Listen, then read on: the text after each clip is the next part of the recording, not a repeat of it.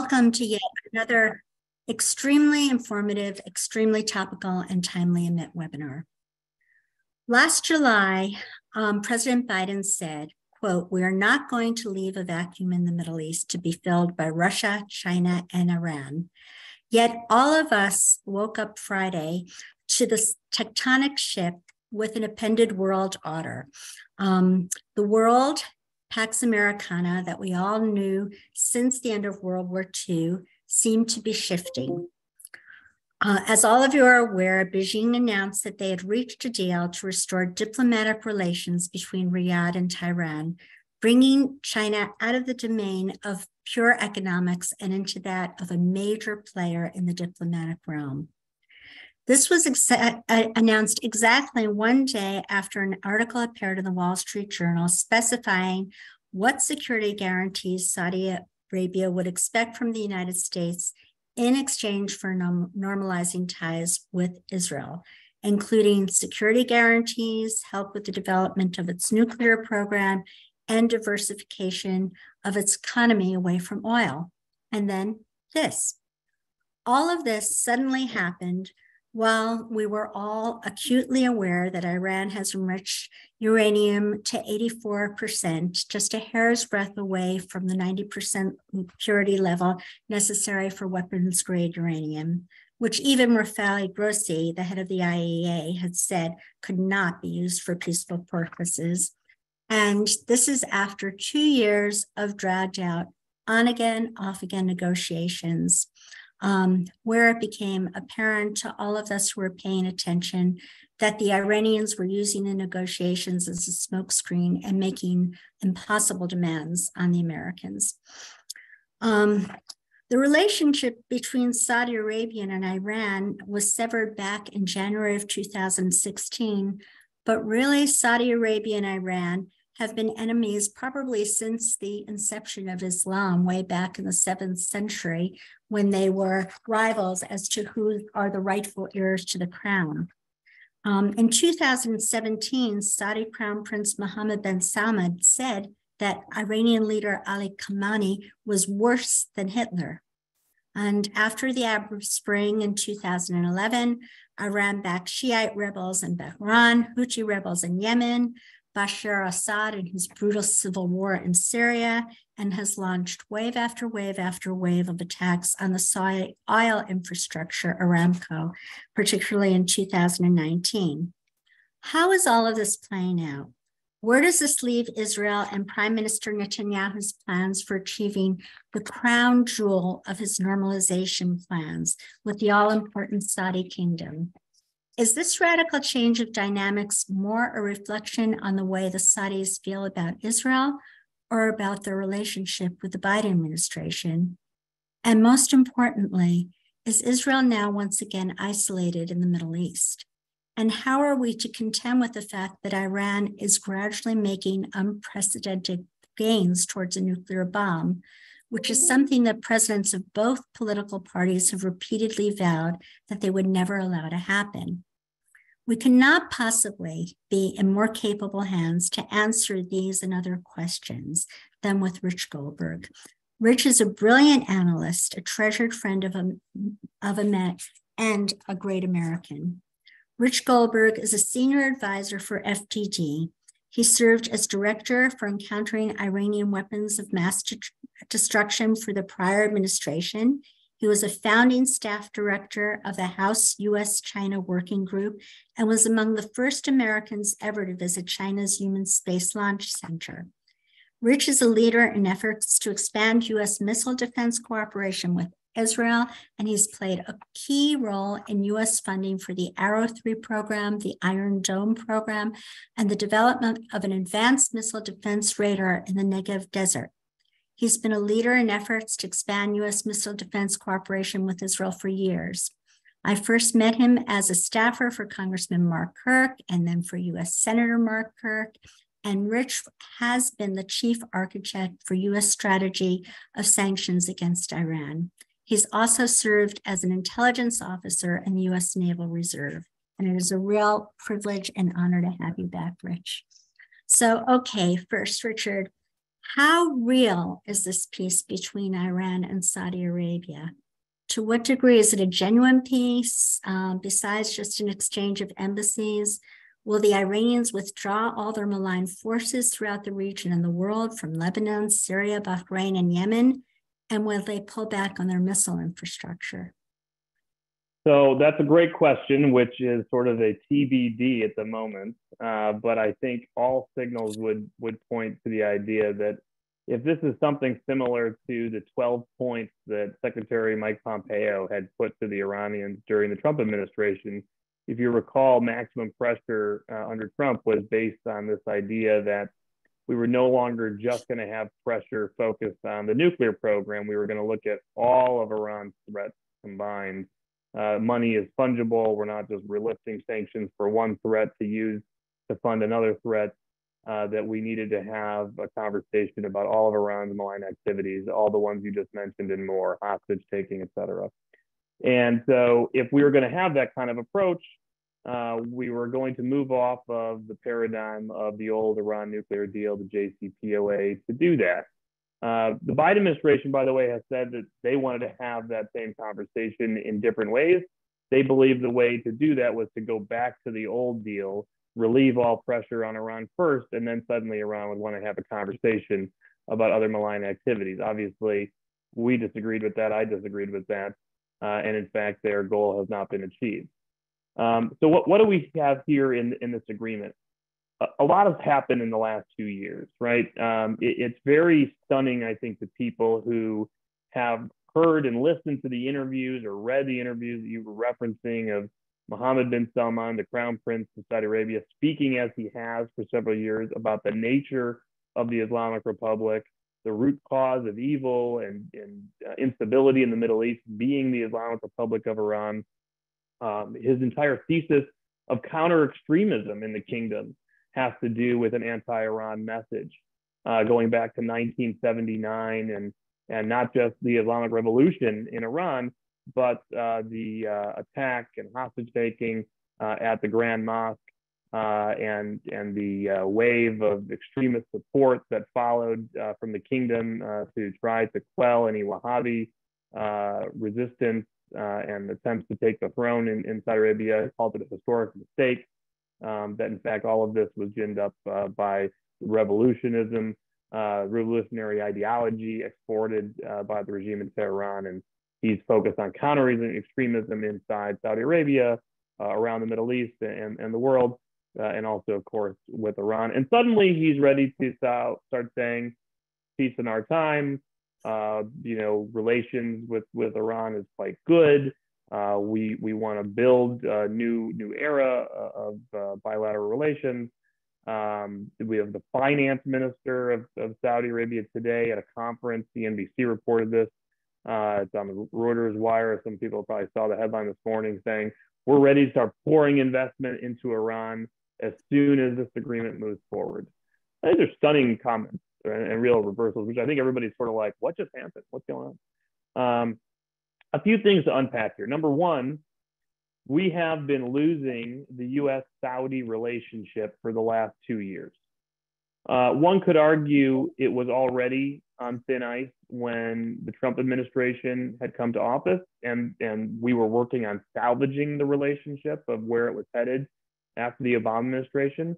There had already been a feeling that the United States was pulling back out of the Middle East, would no longer be a security guarantor for its traditional allies in the Middle East.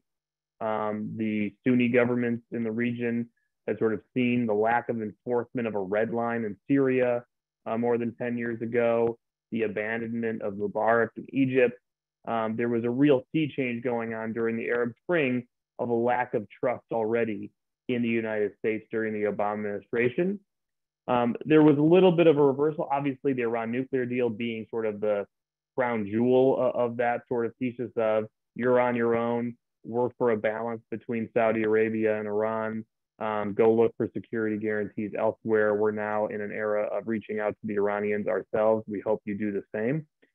That reversal and outreach to the Saudis came during the Trump administration of saying, no, we agree with you, Mohammed bin Salman. We agree that the threats of the Middle East are not the Israeli-Palestinian conflict, as many have said for many years. They are, in fact, the Islamic Republic. If you look at instability in Iraq, in Yemen, in Syria, in Lebanon, in Gaza, in the West Bank, it all has a hand of Iran. And it even goes farther than that into Africa, Latin America, right on our border as well. And so we want to work with you on a counter-Iran strategy to roll back Iran in the region, pressure Iran, do what we can while we build a new era of U.S.-Saudi relations that supports MBS, as they call him, his Vision 2030 that he had rolled out, this economic vision for Saudi Arabia of moving off an oil-based economy, trying to integrate into the region, access high-tech innovation, with an underpinning of that really being between the lines a path towards Israeli-Saudi normalization, knowing that who is the tech center of the Middle East, who's the innovation sector of the Middle East, how can you help Middle Eastern countries like Saudi Arabia achieve innovation? You have to do that partnering with Israel. And so all of it, the security architecture being built, the economic partnership being built, put us back on a good path to restore, strengthen, revitalize U.S.-Saudi relations from a place where it was not good. Now, there were pitfalls in that movement there. The Trump administration did a few things that bothered Saudi Arabia. When Saudi Arabia was attacked by Iran in 2019, its oil pipelines taken out by a cruise missile strike and UAV strike from Iran, there was no military response immediately. Now, there were political reasons for that are justifiable in the United States, but to the Saudis, they sort of felt like, wait, we just got attacked. Where is the protection? Where is the United States coming to threaten militarily in our defense? That's not there. Yes, there is a maximum pressure campaign on there, but what does that really mean? Is the United States willing to put its military might behind this threat if it needs to? The pullout from Syria during the Trump administration, the partial pullout, again, a difficult sign to the region. That mitigated and reversed on January 2020 when President Trump gave the order to kill Qasem Soleimani. Right, that was a major breakthrough where the Saudis, everybody in the region said, whoa, the United States is willing to use military force. We got it. Okay, we were worried there. We didn't know what was going on. Okay, and that put Iran on its back heels. And again, we were on a good trajectory. By the time the Trump administration left office, Iran was down to just $4 billion in foreign exchange reserves because of the maximum pressure campaign, really up against the wall, fearing a credible military threat of the United States. Israel, in the meantime, had assassinated, reportedly, the architect of Iran's nuclear weapons program later that year, the Mohsen Fakhrizadeh. So really a big threat picture for Iran. Saudi Arabia feeling more comfortable and on a good trajectory. Abraham Accords have just come to light towards the end of 2020 in that context. And people are talking about Saudi-Israel normalization being on a fast track. What happens next? We've talked about it in past webinars. This complete pivot back to an Obama-era policy of pursuing balance between Saudi Arabia and Iran, trying to restore the Iran nuclear deal, offering to lift sanctions against Iran and the IRGC, Iran's paramilitary terror organization. Not just that, the Iranian terror proxy in Yemen that is chiefly responsible for lobbing missiles almost on a daily basis and drone strikes against Saudi Arabia and the Emirates, the Houthis, which were designated at the end of the Trump administration as a terrorist organization. One of the first actions by the Biden administration was to withdraw that terror designation. Hugely controversial and a real shot in the face to the Saudi government as they're saying, whoa, these are the people lobbing missiles at us and you're going to lift pressure on them now without getting anything in return. All part of this sort of attempted rapprochement with Iran following the maximum pressure campaign. Within that context as well, you have obviously the political warfare of the White House against Mohammed bin Salman personally. And that takes this to a very new level. It's one thing to, on a policy level, be knifing Saudi Arabia in the back. That's bad enough. But calling to make the crown prince a pariah, galvanizing the Democratic Party against Saudi Arabia, declassifying information that had already been in the press to try to embarrass the crown prince further. All of these really taken on a personal level in Riyadh and distancing the United States from Saudi Arabia at critical moments. Where do we see that play out the most? Oh, there's a war between Russia and Ukraine. Gas prices are soaring. We need somebody, our great ally in Saudi Arabia, to swing oil production to try to help us. The President of the United States calls.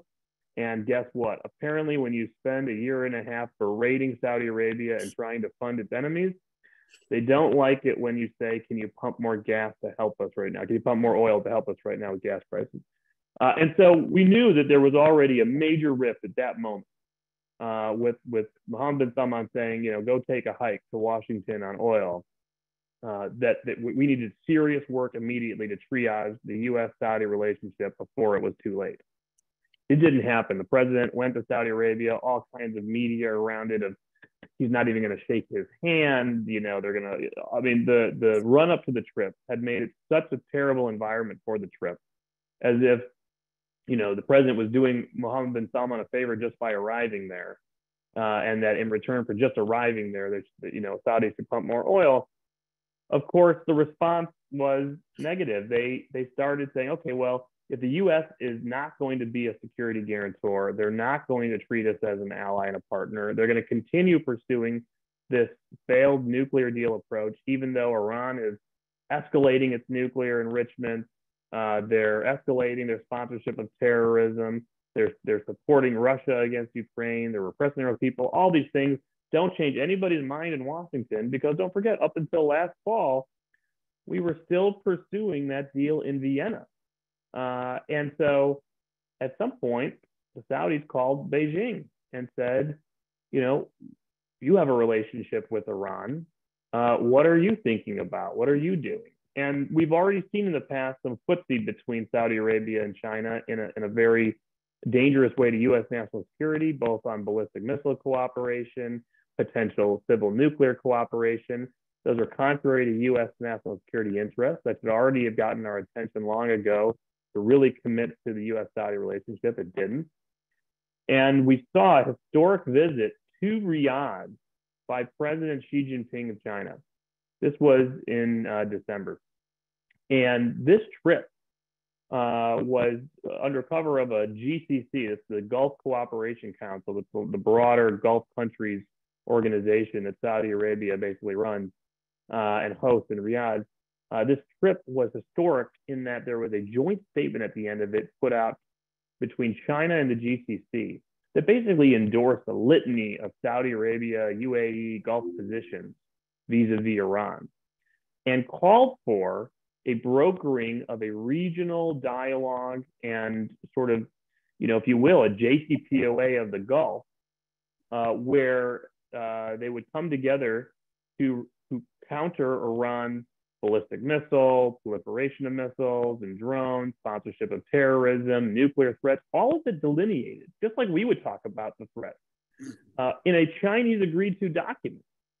And also even sided with the UAE in an island dispute against Iran. This was shocking in Tehran. There was a lot of press reports in December, if you go back, of the Iranians protesting this joint statement, had to go send a senior leader to Beijing to try to pose for holy pictures to say the Iran-China relationship is still fine. All the attention was paid to that island dispute. It wasn't on this other part of the statement about this dealing with all of Iran's threats. And so for the Saudis, it's like, wait, China is a great oil customer. It's their largest trading partner. They're not going to do anything to upset the apple cart with China. And by the way, we, during the Trump administration, asked the Saudis to sell more oil to China as we were trying to drain Iran's exports of oil. So over many years, we have always encouraged the Saudis to have a larger trading relationship with the Chinese when it benefits our interests. So we shouldn't punish them for that. But they say, listen, we know you're the ones who are keeping the Iranian regime alive right now.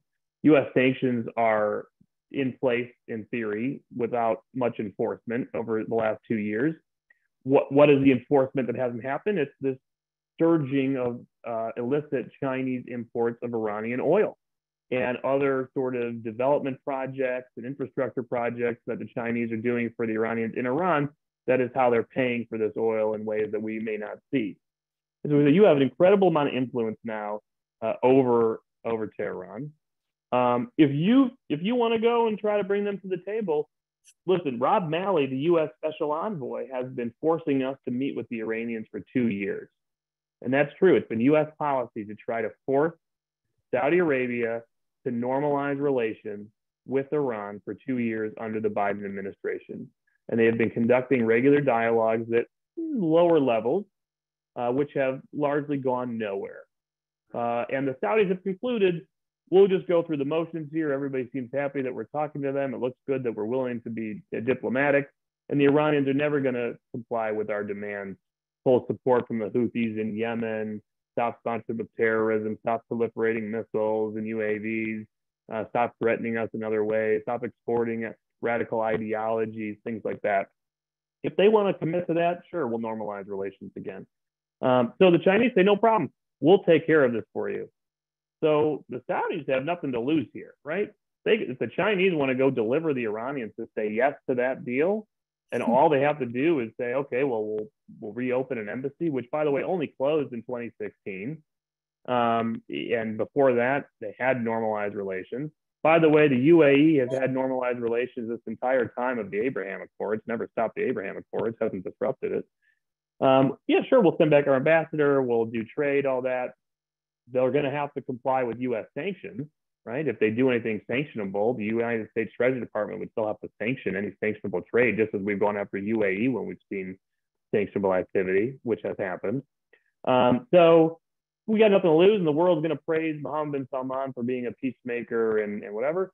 And they're betting in Riyadh that the Iranians can't deliver, right? That they're just not going to be able to change fundamentally all of these illicit activities. There's a 2-month period here for these to play out. The Saudis are going to have to see verifiable commitments. The deal, by the way, is not public. We have not seen it. We've seen various leaks and reports about it. If it ever becomes public, we'll be able to really go through the details and understand exactly what the Iranians have supposedly committed to. But for now, let's understand the announcement itself is absolutely a loss for the United States because the Saudis decided to go to Beijing to try to help them curb Iranian illicit activities, not Washington. It may be a loss for the United States on the Iran front if somehow this breaks a logjam, discourages the Europeans from moving to a pressure campaign on the Iranians, makes the Iranians feel somehow emboldened. It gives Iran access to new markets, to capital, maybe props up the currency that's been under tremendous amount of pressure, which we can talk about. So there's benefits to Iran saying yes at this moment, as they're very cash-strapped. We've seen the Riyal go to historic lows in the last couple of weeks. Protests are still breaking out inside the country. There's apparently, reportedly, alongside this, a deal on the table to get the Americans to unlock $7 billion that sits in South Korea in frozen funds in exchange for the release of an American hostage. So there's all these things at play here of the Iranians trying their best to resist pressure, resist the ability, resist the economy from collapsing. This may be a part of that, at least for the moment. The Houthis, by the way, have gone on TV stations in Lebanon and elsewhere to say, we're not doing that. We don't answer to Tehran. We're going to continue attacking Saudi Arabia. They can't stop us. They are a wholly owned subsidiary at this point of Tehran, so Tehran could stop them to cut off their resources, their missiles, their drones, pull their IRGC trainers. That all will be verifiable and obvious to the Saudis. So let's see how this plays out. I think this is a very bad sign for U.S.-Saudi relations. And I know I've talked for a while here because it's so complex, but let me just say a lot of questions you asked us, how does it play out for Israel? What does this mean for this Wall Street Journal piece that came out just the day before that Saudi has put on the table demands from the United States to be a security guarantor and other ways of helping in exchange for normalizing relations with Israel? How does that compute with now suddenly turning to China, right? What does that mean? Well, just to understand the demands that have reportedly put forward are some sort of a treaty type commitment to Saudi Arabia, a very formal security commitment that we only give to certain countries in the world. to come to their military defense if attacked and provide them with military means. Provide them not just civil nuclear power, but do something we don't do as U.S. policy, which is allow the Saudis to enrich uranium on their own soil as part of that nuclear program, which creates proliferation concerns, just as we have proliferation concerns with Iran doing that on their own soil, and some other items as well. Is what we saw on Friday with Iran and China sort of the last sort of fastball right by our face, the brushback pitch, as we would say in baseball, to get our attention and say, you have one last chance here. Otherwise we have a permanent hedge in waiting. Do you want this relationship to be solid for another 75 years? What's going to happen there? So that's one possibility. And we can't deliver a treaty commitment to Saudi Arabia. And MBS, I think, knows that politically, we don't have the votes in the United States Senate to do that. We can design other things that meet their requirements, but we can't do that. We can provide them civil nuclear power and oppose an Iranian enrichment program, which we should. We can say we're done with JCPOA, we're done with Iran having a right to enrich, we're snapping back to UN Security Council resolution, calling on Iran to halt all enrichment, having a military policy of stopping Iranian enrichment by force potentially, if necessary. But listen, UAE already agreed to this gold standard of no enrichment on its soil over a decade ago when we did a nuclear commitment to them. We'll do the same thing for you. You can't have enrichment on your own soil. It's better to have U.S. nuclear power anyways. Better than the Chinese, better than the Russians. All of those things can happen if Mohammed bin Salman wants that. I'll say one last thing, and that is, I'll turn it back. I know there's so many questions here to unpack. Even if the United States didn't provide all those guarantees and didn't come forward to Saudi Arabia, one has to question whether or not the fundamentals of why Saudi Arabia should want to normalize relations with Israel don't still stay in effect. It would obviously be better for the United States to commit upfront to the U.S.-Saudi relationship to help broker that, just as that is what was the linchpin at Camp David in the 1970s for Egypt. That it remained the linchpin on the Jordan-Israel relationship and the U.S. commitment to Jordan. It remains part of how we got the UAE and Bahrain onto the Abraham Accords, so it makes sense. But if the only country in the entire world that will ever actually have Saudi Arabia's back against Iran is ultimately Israel, because the U.S. may not want to use military power. They may be in a JCPOA mindset. China is playing both sides, helping support Iran's economy, missile parts, UAV parts, strategic relations there. So the Saudis know they can't fully trust the Chinese ever. They're still playing both sides. Who are they going to look to for security relationships for their entire future? It's Israel. That remains true. And if they are serious about Vision 2030, they're not going to get there on just Chinese support. They need the tech, innovation, genius, and Middle East networks out of Israel to get that done. So the fundamentals of Saudi-Israel normalization remain. This is a stumbling block. But no matter what, for U.S. interests, for great power competition, for Saudi-Israel normalization, for Iran's threat to the region, this is absolutely a moment to re-engage heavily, seriously on these demands and see if this relationship can be salvaged with the condition that, listen, China is not your security guarantor. You can't have a military relationship there. You can't have a nuclear relationship there. What's it going to take to make sure we're with you and you're with us? All right, I'll stop there. Plenty of follow-up. It's like the old adage, even if one wants to turn its back on the Middle East has a way of coming back to you. So in terms of issues of trust, I know that both the United States and Israel are in CENTCOM with Saudi Arabia. How can we rely on the Saudis now that some of our vital security information doesn't make its way back to Beijing or to Tehran? Yeah, listen, the Saudi-Chinese relationship is not new, right? So as I said, they are a very close trading partner. It's their top trading partner, as the Saudis will let you know in meetings. They have had a past reported relationship in the missile realm, potentially in the future in the nuclear realm.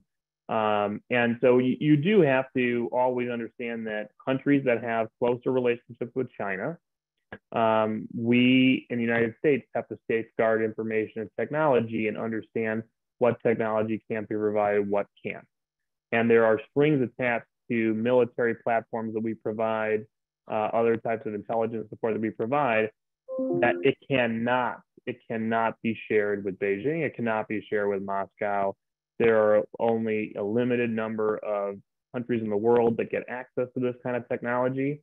And if we ever find that to be violated, that can permanently freeze the relationship strategically. Remember, this happened to Israel once upon a time. People may not remember.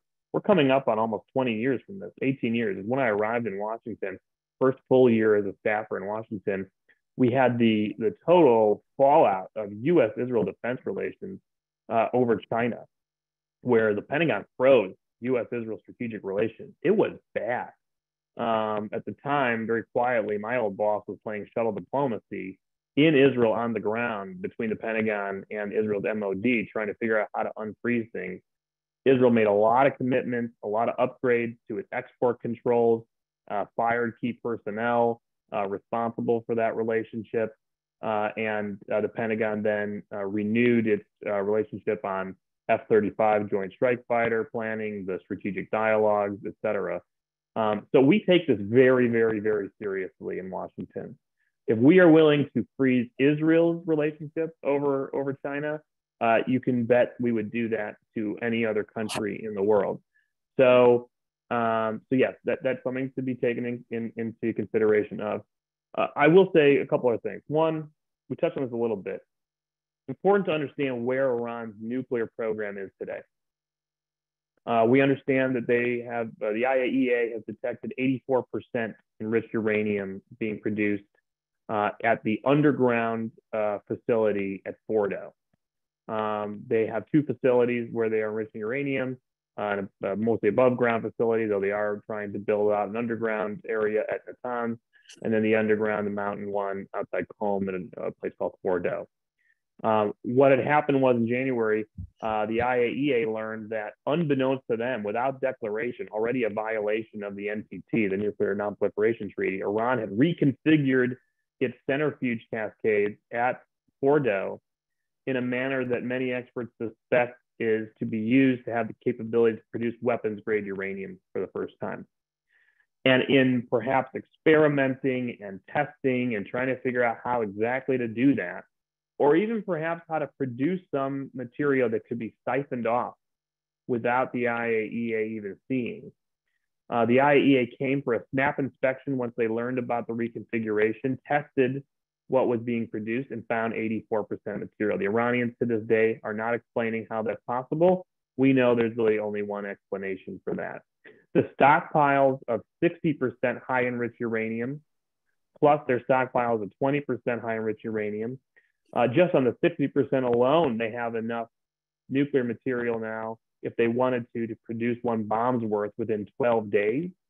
Put together all their high enriched uranium and a massive low enriched uranium stockpile, they could be producing 4, 5, or 6 in just a month or more. And so on the enrichment path, we are basically at that 90% weapons grade uranium threshold. The Iranians are signaling to us the enrichment path, this breakout timeline we had always feared in the past, it's in the rearview mirror. Breakout is at 0 right now. Breakout is defined as the amount of time it would take to produce enough weapons grade uranium for one nuclear bomb. We're at 12 days, we're at effective 0 on the breakout. Why haven't we seen a military strike? You know, for a long time, everybody believed 90% may be a military red line. A breakout of 0 would be a military red line. We have now changed the dynamic of what we are looking at in Iran's nuclear program in the United States from breakout to weaponization. That is now how the Biden administration is grading the threat and when there would need to be actions. It may also be how the Israelis are looking at it as well, though their timeline, based on their military capabilities, may be different than ours. And so that explains, everybody's probably wondering, like, well, 84% weapons grade, what, are we about to have military action? No, we're looking at weaponization. There's a danger to that because, as we've seen in the past, you don't always know when they're weaponizing. You think you know, you hope you know, but you may not know. What they are enriching in front of us, we can see, we know. The different aspects of weaponization, you may not always know. One other very worrying part, there continues to be a lack of international inspection and verification at the place where they manufacture centrifuges, especially these advanced centrifuges. And they have been adding centrifuges left and right, according to the last IAEA report. We don't know if they are old ones from before the JCPOA, new ones from centrifuge manufacturing, but there are tons coming out. And we don't know where they're going from that facility, where they're being diverted to, where manufacturing equipment may be moving to. They could be setting up clandestine manufacturing sites and producing centrifuges we don't know about. That's a very worrying capability. And the IAEA has told us at this point, we will never be able to verify what they have been doing for the last year at this manufacturing site, almost a year. And so you put that picture together, there could be a military strike necessary, if not by the United States, then by Israel. And that could happen in different ways. And it could happen soon. We don't know. And so the question has always been, what does this Saudi-Iran relationship mean for an Israeli military strike? There's been this assumption that perhaps Saudi Arabia, wanting to see Iran's nuclear program destroyed as well, would give Israel clandestine access to its airspace, maybe even land in the desert to refuel as part of any aerial campaign that was needed in the other pieces that come together as part of Israel's plan. And that now, if they've normalized, it's not possible. Israel's plan is out the window. There's no possibility now of an Israeli military strike. I have seen very, very smart people, who have issued analyses that say it's almost impossible now to imagine an Israeli military strike because of this announcement. That is not true. If Saudi Arabia were to give Israel access to airspace, access to landing rights, or in any other way provide material support to an Israeli military strike on Iran, regardless of if it had normalized relations with Iran or not, in a way that Iran would be able to, at some point, to suspect or know, the Saudis would expect, and I think we should all expect, Iran would retaliate against Saudi Arabia.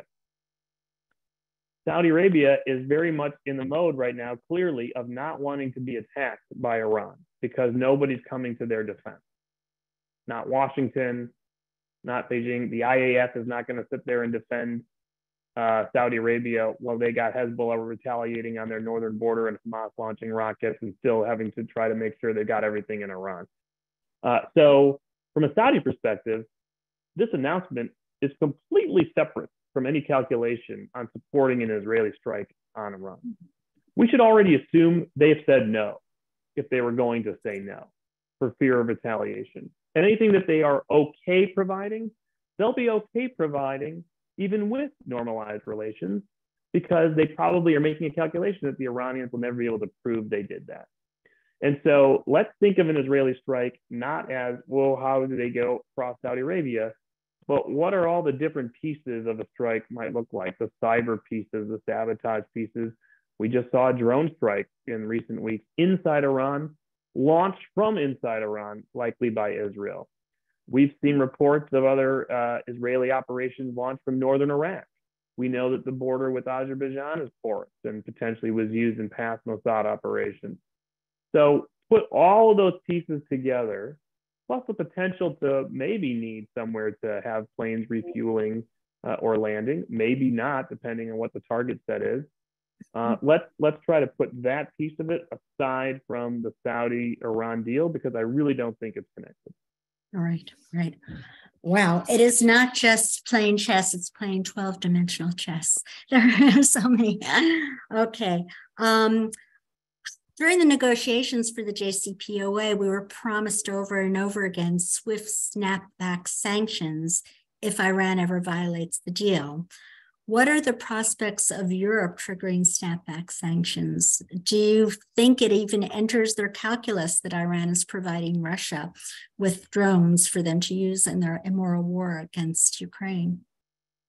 I think so. I think this is the tension going on, and this is the one piece of the Saudi-Iran deal that worries me if it were actually to come to fruition and move forward.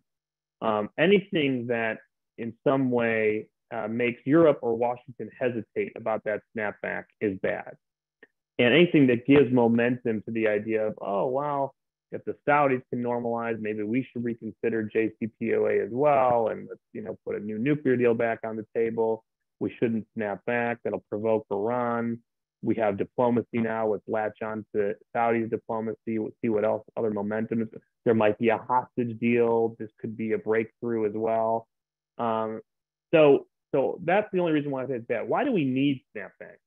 We need snapback for a host of reasons. Number one, the Iran nuclear deal, the sunset provisions of the deal, we recall, the first one in 2020 on the arms embargo going away. By the way, how is Russia able to promise to sell the Su-35 fighter jet to Iran that we're very worried about right now? Under international law, illegal, because we allowed the arms embargo on Iran, the conventional arms embargo on Iran, to expire in 2020.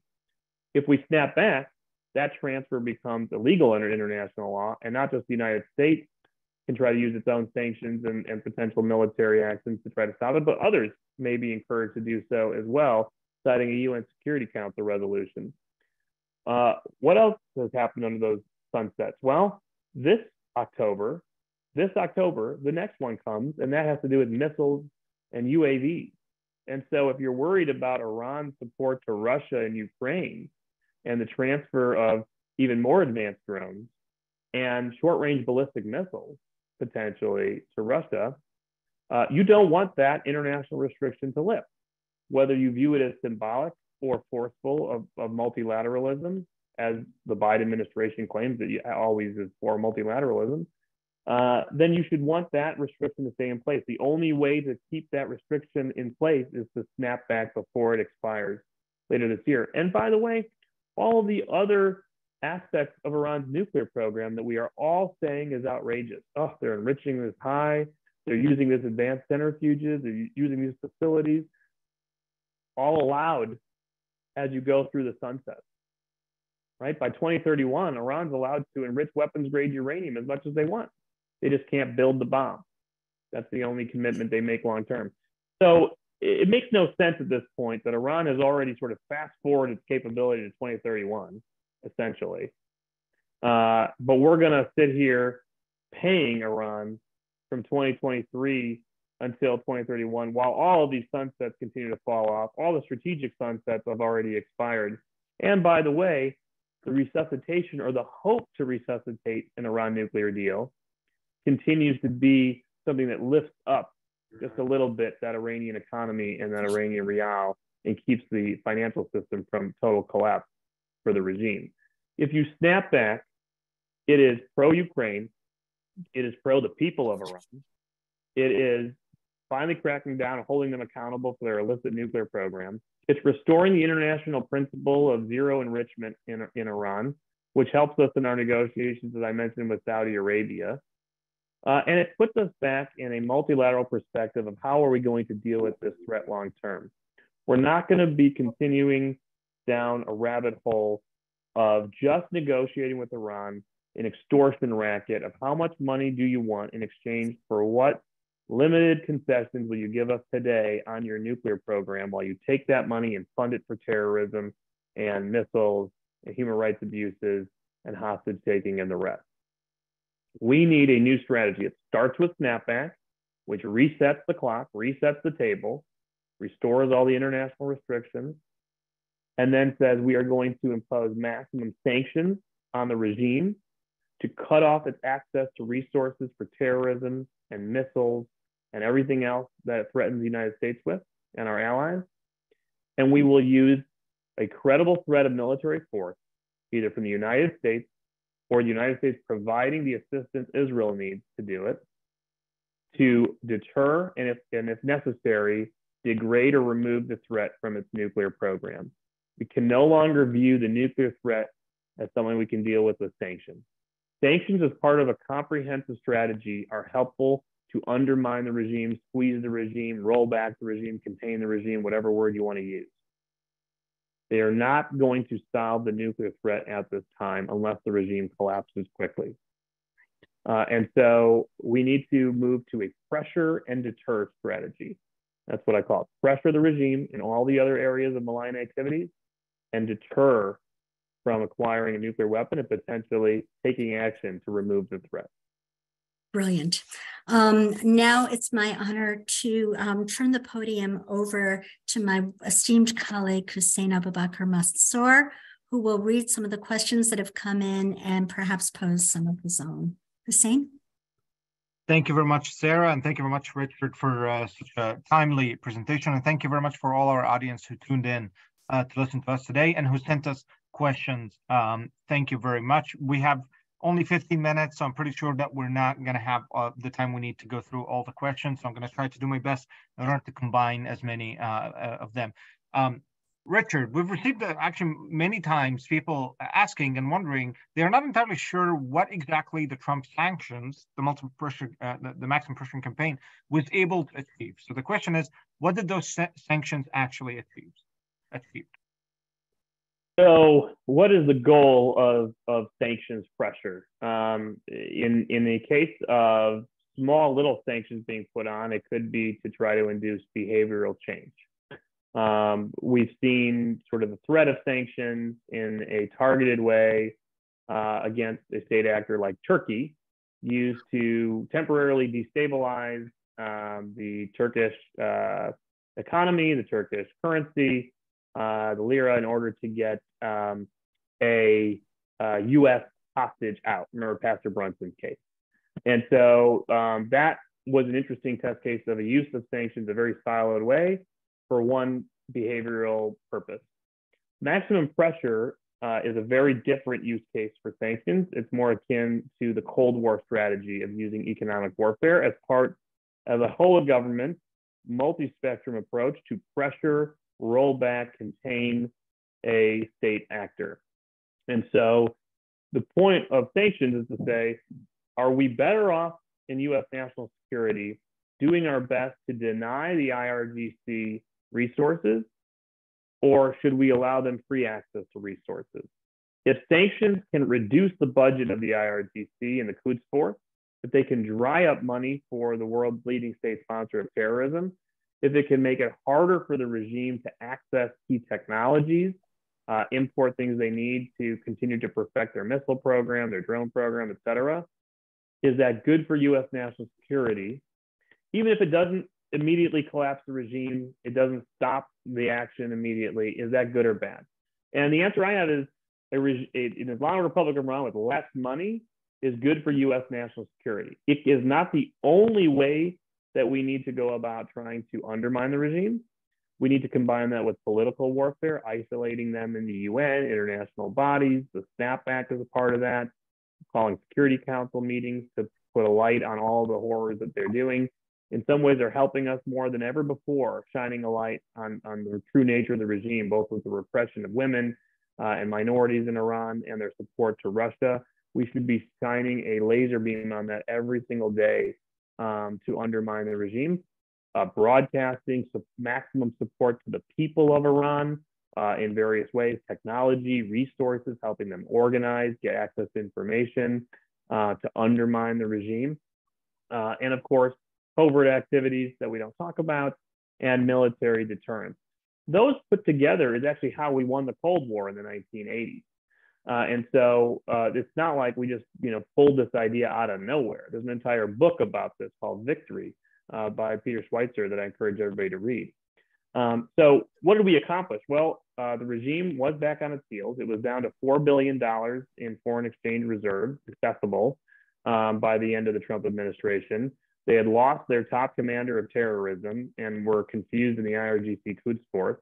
Their relationships were suffering in the region because of the loss of Soleimani and resources drying up to those proxies because of the lack of money. They had actually finally started impeding some of their missile R&D. Covert action by the Israelis had picked up. in coordination and empowered by U.S. maximum pressure, which was again creating a deterrence and chilling effect on their nuclear program and elsewhere. So put together, this was a regime that was up against the wall, in my view, coming into 2021. And it's not until we relax that maximum pressure campaign that you see Iran go from low enriched uranium to high enriched uranium, that you see Iran start escalating its attacks on U.S. troops in Iraq and Syria, that you see continued missile proliferation and other threats against the United States. We haven't had a prisoner exchange since maximum pressure. We didn't have to pay to get our hostages out of Iran. We actually were able to arrange prisoner exchanges. So I think there was a lot of benefits you can see to maximum pressure. You can see all the pitfalls, Abraham Accords, by the way, a byproduct of that maximum pressure well, changing the strategic dynamic of the Middle East, understanding that great power competition is already happening in the Middle East, and that we can't just say we're going to leave the region and go to Asia, as if Asia is not already in the Middle East, as we just learned on Friday. So I think there's a lot of reasons why maximum pressure was the right policy. It may have been in its form by the Trump administration an incomplete policy. It also, unfortunately, suffered from the fact that our European allies did not like Donald Trump, and we were at loggerheads with Europe and our traditional allies over JCPOA, and it's difficult to get past that hump. The JCPOA was a historic, tragic mistake of epic proportions that we're still paying for today, just on top of other tragic mistakes. The precipitous withdrawal from Iraq in 2011, not enforcing the red line, et cetera. So we were on a path to repair those relationships, create a new strategic paradigm for the Middle East long term, the integration of Arabs and Israelis to be able to take responsibility for themselves, which actually does reduce military pressure on us, and draining this regime of resources, rolling them out of their comfort zone, reducing their support to proxies, all of that. We can restore that. It's possible. It just takes a lot of work. Thank you.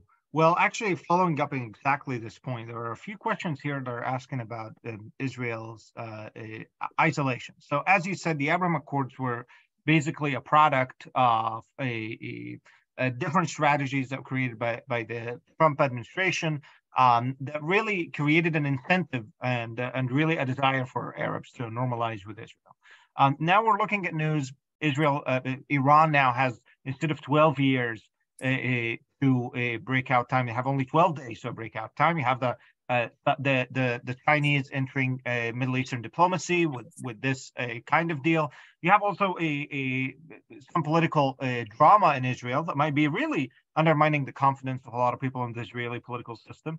And you do have a U.S. administration that doesn't seem to be as committed to the traditional U.S. allies and positions in the Middle East. Doesn't this create a new situation in which the incentive is the opposite than it was 3 years ago, an incentive towards isolating Israel and getting away from Israel? Yeah, I think the fundamentals, as I said, still are overwhelmingly in favor of Arab-Israeli integration from an economic and strategic perspective. I think that it was still a Prime Minister Netanyahu with right-wing policies that normalized with the UAE and Bahrain. So the idea that you needed Lapid or Naftali Bennett to be able to have the Abraham Accords, it doesn't make sense to me, because obviously we didn't get a single country added to the Abraham Accords during the Bennett-Lapid government. We only had the Abraham Accords and some follow-on countries quickly while Netanyahu was previously prime minister. That said, the instability in Israel is not helpful to Israel. I don't think anybody would disagree with that. That is not to assign blame to one part or the other. I think there's plenty of blame to be going around right now. The sooner there can be a compromise, clearly the better. And even leading advocates for judicial reform like Kohelet are already urging a compromise and saying get rid of the judicial override proposal, things like that. So there's obviously a clamoring for getting the upheaval behind Israel. It's not helpful to any relationship in the world when a country is in political upheaval. It's a democracy. They're going through a major democratic moment, and we have to respect that process and hope it comes out well. But in the end, the things that would probably be undermining would be more rhetoric from certain members of the government. That's the kind of stuff that I think can be unhelpful to the environment for normalization. Remember, Saudi Arabia is still the crown jewel. You're talking about the home of Mecca. To have Saudi Arabia normalize with Israel without a Palestinian state is an enormous challenge in and of itself, which may be surmountable, but not with toxicity in the language used by sitting ministers that could be revved up in the Arab world and the press, really trigger a lot of emotions. And so I think that it's possible that given the short-term inability right now to work on normalization because of that environment in Israel, there's an added incentive for the Saudis to say, what do we have to lose to go 2 months and see what the Chinese do? Could be one more ingredient there of sort of the calculus. But long-term, assuming that this chaos in Israel can calm down, and assuming that a democracy can move through this at some point, and tensions are lowered and language is modified to be responsible, you would think that the fundamentals I described on both the security side for Iran and Islamic extremism, the Muslim Brotherhood we didn't talk about. Saudi Arabia still is very much at war with the Muslim Brotherhood and its factions, as is Israel. You're talking about Hamas and other Islamic parties. So all the reasons to have that integration, Vision 2030, tech, high-tech innovation are all still there long-term. Thank you. There are news reports that President Xi is preparing for a diplomatic round between Russia and Ukraine in the near future. Will this in any way be affected by the recent Chinese success in the Middle East, and will it also influence or take the Chinese-Iranian relationship as leverage? I don't know. I think this is more the Chinese with some sort of a play that Putin probably wants.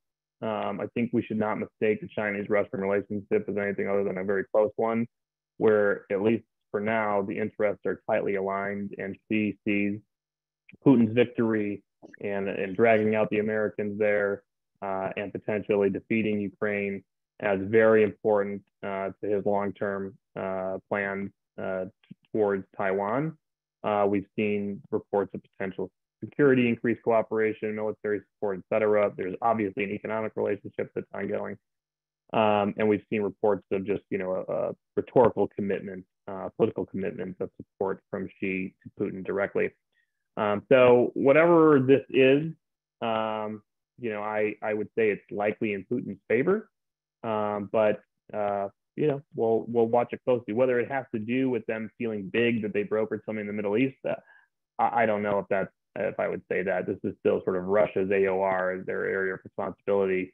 This is Putin's war and his vision of Russia on the line. So whatever she is offering here and doing here would only be done if Putin consents. Thank you, Richard. The last question that I'm going to ask you is about the possibility of an Israeli airstrike on the Iranian nuclear program. How close are we to a point where Israel must act or will have to act against the Iranian nuclear program? And how much support do we expect Israel to have from the United States and other Arab countries in case Israel attacks the nuclear program? Well, so there's a couple of timelines that we're obviously watching. One is the actual threat timeline, and we don't have full access to intelligence that folks with clearances do. We don't know what the Israelis have access to and what they're watching. And so we imagine that there are some set of criteria, some indications and warnings that they have, that if they see anything happening in certain areas, they believe that is their moment to have to act. There's preparations for something. Now, that may not be putting a bomb together. That may be moving things out of sight, diverting things, preparing alternative sites, right? The dispersion of the program would be an existential threat, because so long as things that are most critical to the program are in a place that you can hit that place or you can sabotage that place. When it is moved in places that you don't know, then you have a real problem on your hands. So that's one piece of it. If they ever actually had weaponization intelligence, you would imagine that's another piece as well. But it doesn't have to be that. It could be something short of that. We don't know that piece. The other piece is the capability piece, right? We have to assume that Israelis have various contingency plans for different moments of their capabilities and what they think they can hit and how they're going to hit it. I would say, we would all agree that the Israelis have been the most creative military and intelligence service on the planet in history, over many operations that we've seen that have defied ability and logic and technology that we thought of. And so let's not assume we know exactly how Israel is going to do this, right? When you read the New York Times about some AI machine gun inside Iran that, with a car and all this, so how they got Muslim for creeds a day, like this is stuff that nobody thinks about. A drone that's launched inside Iran against a secret Iranian facility. I mean, this stuff's starting to it's stuff from movies, right? That's what the Israelis are made of. So we obviously have a timeline in the future of potential deliveries of updated F-15s that would be far more advanced for them, far more advanced, sophisticated refueling air-to-air tankers from the United States, other larger munitions that could come with those updated aircraft that might be larger bunker busters to actually get at the Fordo facility. But again, let's not assume we know everything that they're capable of and that they're thinking of how to use their capabilities towards facilities. We have our way of how we would envision that attack at Fordo or elsewhere.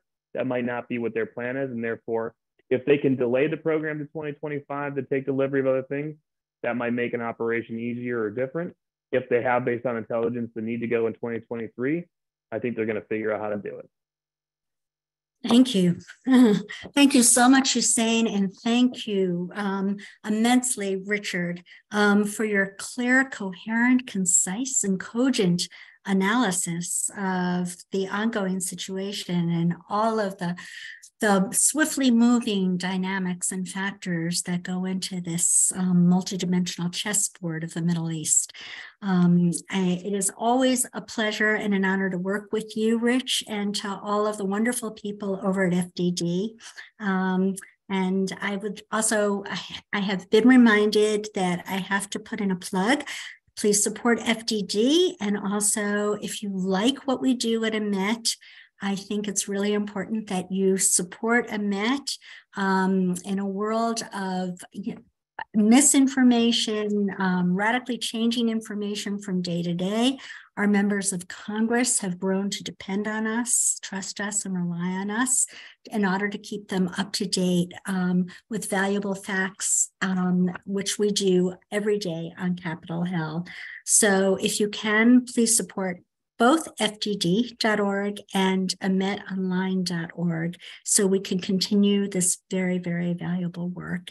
And we will see you once again next week, where will we be talking to Ambassador Yoram Ettinger, who will have a different perspective from Israel on all of this. Thanks again for joining us, to everybody in our studio audience. Be well. Bye-bye.